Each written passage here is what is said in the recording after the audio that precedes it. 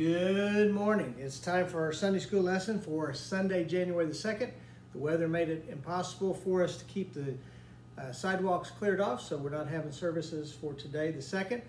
But we didn't want to have a Sunday school lesson, so we're going to take a shot at me doing one on video and getting it posted. I've about forgotten how to do that since the last one I did, I think, was in May sometime, maybe. So anyway, we're studying today out of Ezekiel 28, verses 11 through 19, and then also in 25 through 26. It's entitled Warns. We took a little break last week from Ezekiel and got the Christmas story in, which is great. But we're going to jump back into that today. So let me have a word of prayer with us, and then we will study God's word together. Father, help us as we open your word to understand and to take to heart what you want to teach us today. Open our eyes and our ears to what you're saying. We ask in Jesus' name. Amen. All right, so we're out of Ezekiel 28, 11 through 19, 25 through 26. It's judgments. It's chapters 20 through 24. God through Ezekiel wraps up his judgments on Israel, and then in chapters 25 through 32, he starts issuing judgments against the neighbors of Israel. 7 of those to be exact. The first judgment is against Ammon, and then the second is against Moab, then Edom, and then Philistia, then Tyre, which is the one for today out of Ezekiel 28, and then the part we'll skip over in Ezekiel 28 today is a judgment against Sidon, and then he wraps up that passage with 7 woes against Egypt. So I guess Egypt really had it coming. So our outline for today is, first of all, past glory. It'll be the title of that section, verses 11 through 15. Then rebellion denounced, verses 16 through 19. And then finally, you always want to end on a good note, hope stirred in verses 25 through 26. So let me read the text out of Ezekiel 28, starting in verse 11, and then we'll skip over 20 through 24 and then pick up in 25 and 26. So let's read together. The word of the Lord came to me. Son of man, take up a lament concerning the king of Tyre and say to him, this is what the sovereign Lord says. You are the seal of perfection, full of wisdom and perfect in beauty. You were in Eden, the garden of God. Every precious stone adorns you. And then it names a bunch of stones that I can't say. Your settings and mountings were made of gold, and on the day you were created, they were prepared. You were anointed as a guardian cherub, for so I ordained you. You were on the holy mount of God. You walked among the fiery stones. You were blameless in your ways from the day you were created, till wickedness was found in you. Through your widespread trade you were filled with violence, and you sinned. So I drove you in disgrace from the mount of God and expelled you, guardian cherub, from among the fiery stones. Your heart became proud on account of your beauty, and you corrupted your wisdom because of your splendor. So I threw you to the earth and made a spectacle of you before kings. By your many sins and dishonest trade you have desecrated your sanctuaries. So I made a fire come out of you, and it consumed you, and I reduced you to ashes on the ground in the sight of all who were watching. All the nations who knew you were appalled at you. You have become a horrible end, come to a horrible end, and will be no more. Then we'll skip 20 through 24, then pick up in verse 25. This is what the sovereign Lord says. When I gather the people of Israel from the nations where they have been scattered, I will be proved holy through them in the sight of the nations. Then they will live in their own land, which I gave to my servant Jacob. They will live there in safety and will build houses and plant vineyards. They will live in safety, and I will inflict punishment on all their neighbors who malign them. Then they will know that I am the Lord, their God. So that is our text. So let's jump into that and see what we have here. So the first is that first section talking about past glory.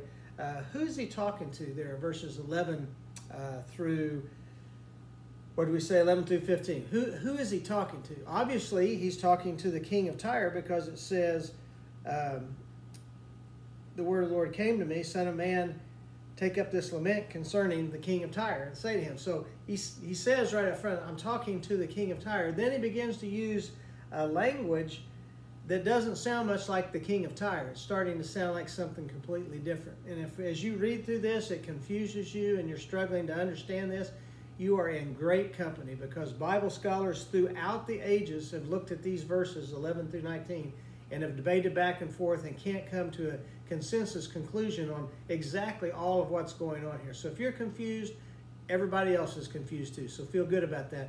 Here's kind of the gist of what at least I think, and several Bible scholars, not me, real Bible scholars, what they think is going on here.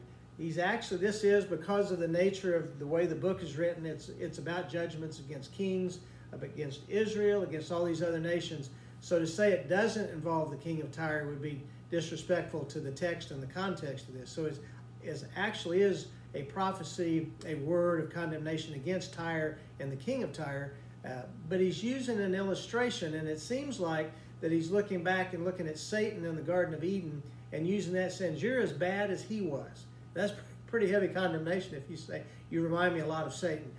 Another thought of some Bible scholars have, they was comparing him to Adam in the Garden of Eden. But either way, the initial prophecy that is being given here is to the king of Tyre, and is condemning Tyre for some things. And he's most likely is using an illustration that sounds a lot like Satan. So the same things that trip Satan up are what's tripping you up. So if we can look at it like that, that'll help make a little bit more sense. So he's looking at that, and he's saying these are the things. And as you look at those, some of those are obvious that he's not specifically talking about the king of Tyre when he says, you were in Eden, the garden of God. So king of Tyre was never there. So again, he's saying Satan was, and this is what happened to him. Or if you like the other translation, Adam was, and he fell also because of some things that we're going to talk about. He talked about all the precious stones, and he says in verse 14, you were anointed as a guardian cherub.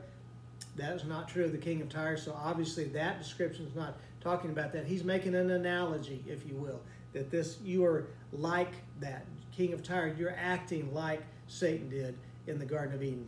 Satan was a cherub, and he ordained you. You were there. You were blameless from the day you were created. Verse 16 then drops back and says, okay, verse 16, through your widespread trade, you were filled with violence and you sinned. Okay, that's back to the king of Tyre again. So see how it's kind of playing back and forth between, we're talking the king of Tyre, but we're making the analogy to Satan, then back and forth. So kind of as you read through that, look at it that way. Then it goes on from there after. So that's kind of who he's talking to. He's talking to the king of Tyre. He's comparing him to Satan, and in that process. And then the next part is that the rebellion is denounced in verses 16 through 19. He says, because of this, because of all this sin that you had, and the pride and all those kinds of things. And verses 16 through 19 really talk about what got the king of Tyre in trouble, and Satan also. It says, through your widespread trade you were filled with violence and you sinned. So I drove you from disgrace, I expelled you.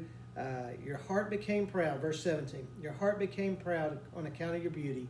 Earlier in Ezekiel it talks about the beauty of Tyre. It's on the seashore, great commerce, great economy, everything's going good, and you got full of yourself, and you got to counting on yourself and relying on yourself, and that was your sin. Then you begin to be, your trade was filled with violence. You began taking advantage of people, and that's what's your downfall, is because you became so full of yourself. So that's what he is saying in this to king of Tyre, and what happened to Satan as well again. And he said, so I threw you down to the earth, I made a spectacle of you. So he's basically saying to the king of Tyre, because you're relying on yourself, because you were so full of yourself, because you trusted in yourself and you began to do trades that were not right and took advantage of people and made it all about you, I'm going to throw you down. And again, God is talking through Ezekiel to the king of Tyre, saying there's a judgment coming on your land, and this is why. Your rebellion, your pride, your sinfulness. You didn't trust in me, you trusted in yourself, and you're going to fall. And you're going to fall hard. It says you're going to go, verse 18, so a fire came out of you and it consumed you. I don't know anybody that I've read that knows what that means for sure, but it does mean that there's judgment coming, and it was catastrophic, it was sudden, and there was no return from it. There's fire consumed you, and I reduced you to ashes on the ground in the sight of all who were watching, and you have come to a horrible end and will be no more. So judgment is coming. Your rebellion, your sin has been denounced, and you've been thrown down. And again, he's talking to the king using Satan as an analogy, and then saying, here's what's going to happen to you. It's going to be bad. And then he goes on in verses 20 through 24, and he says to the king of Sidon, and Sidon and Tyre were kind of sister cities and were tied together. He goes ahead and makes a declaration against this Sidon as well, and it's not pretty either. We didn't read that, but you can read that on your own. It wasn't pretty. And then he comes in verse 25 and 26, and he's gone through all this judgment on all these other nations that, you know, in Ammon and Edom and Philistia and all of those places. Comes to Tyre and says, boy, it's going to be bad for you. Comes to Sidon, it's going to be bad for you. Then verses 25 and 26, he kind of offers a word of hope before he lights into Egypt in the coming chapters. He says, there's going to be a time, verse 25, this is what the sovereign Lord says, when I gather the people of Israel from the nations from which they are scattered. This is a word of hope to the nation of Israel. And again, Ezekiel is God's spokesman to Israel. He spoke to these other nations as well, but he's speaking also always to his chosen people. And he's saying there's coming a day where I'm going to gather you back up, and it's going to be a good time. And he talks about they will live in their own land, which I gave to Jacob, so that promised land will be theirs again. They will live there in safety, will build houses and plant vineyards. They will live in safety when I inflict punishment on all those neighbors who malign them. Then they will know that I am their God. So remember, as Ezekiel's writing, he's talking about all this bad stuff that's going on, and then he says, but there's going to be a day. And he talks, and we'll study later in chapters 33 through 39 of Ezekiel, he expands on this hope that there's coming to Israel. So in capsule form, there's a lot of stuff in these verses that we read today, and you can go back through and look at all those things that obviously don't refer to the king of Tyre, that are probably descriptors of Satan, using him as an analogy of what sin looks like. That's probably a pretty good source to look at what sin looks like, is the author of that.